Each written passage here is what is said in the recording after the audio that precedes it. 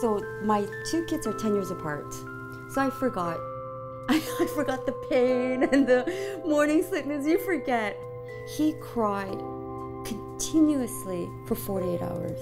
And I'm thinking to myself, I don't remember this with the first child. 2 years ago, I would look at her and think, well, what hope does she have? All of the implications of having a diagnosis like this is, what does it mean for her life?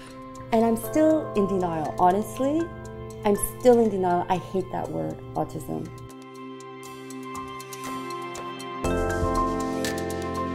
I tried everything everyone told me to do. This treatment and that treatment and, you know, this therapy and this costs this and this costs that, and you don't know what to do. I wish they told me that, Linda, there's this option.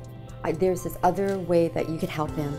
There's this biomedical treatment out there, you should try it. Within the span of days, you could see a drastic improvement. Jacqueline is coming out all of a sudden. She's coming out of her shell. You know, there's no cure for autism, and there's not one solution that's going to fix everybody out there, but there's no harm in trying. Just sit with a biomedical doctor and have a discussion and see what it's about. There's nothing harmful about it at all for your child, and the best thing it can do is help them.